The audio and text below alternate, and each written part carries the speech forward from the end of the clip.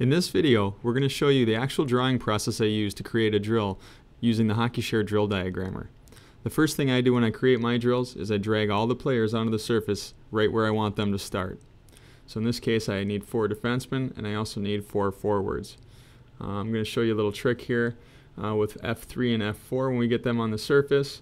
They're going to actually run the same thing from the opposite side, but I only want to draw one side. So I'm going to highlight both of them by holding down Command or Control on a PC and clicking on them, and then I change the color to gray, and that just sort of sublimates them so they're there for reference, but they don't distract me while I'm drawing the rest of my drill. So next, what I do is I like to draw the skating pattern. In this case, we're going to use the pen icon down there, the freehand drawing tool, and we're going to draw his entire skating path till drill completion. We're going to drag the arrows onto the end of the line. You'll see they snap right into place. Don't have to align them anything. Second player I like to draw in a different color, just again helps keep them separate when I'm looking at the drill quickly. Especially if I'm on the bench, I can just take a quick glance and it's easier for me to see a particular pattern somebody's supposed to be skating. Again, I'm going to use the freehand drawing tool here, and we're going to finish him out. That's the 2-on-1 portion of this drill. It's right at the end here.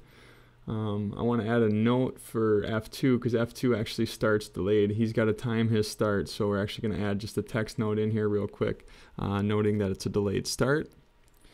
So do that, drag that over a little bit, and next we're going to add in some passes. So here's where kind of the drill actually starts to take shape. I like to keep the passes the same color as the skating line. So in this case it's F1's in black, so he's going to give a pass to D1, get it right back.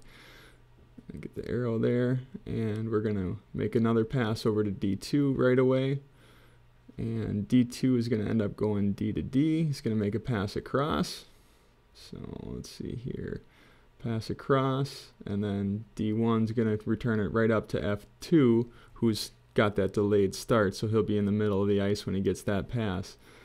Next, I want F2 to headman the puck back up to F1, who's cutting up the wall. So we'll make that pass line in green, again, just to differentiate it a little bit.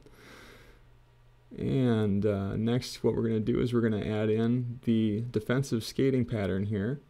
And we're going to add him in black. So he's going to come up, D4 is going to jump up, curl to the inside of the ice, pivot backwards, and play the rush 2-on-1. We're going to use the merge line tool. You saw that I just clicked there, and what that'll do is it'll join our lines together. So the forward and the backward skating line, now you can see if I move this point around, they move together. So this D is going to skate back. He's going to play that 2-on-1 rush back.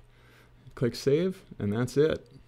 So now you've got a fully functional drill that you can use in any practice or reference anytime without losing a sheet of paper. You've got it. It took less than 3 minutes to draw from start to finish, and it's yours forever. Thanks for watching.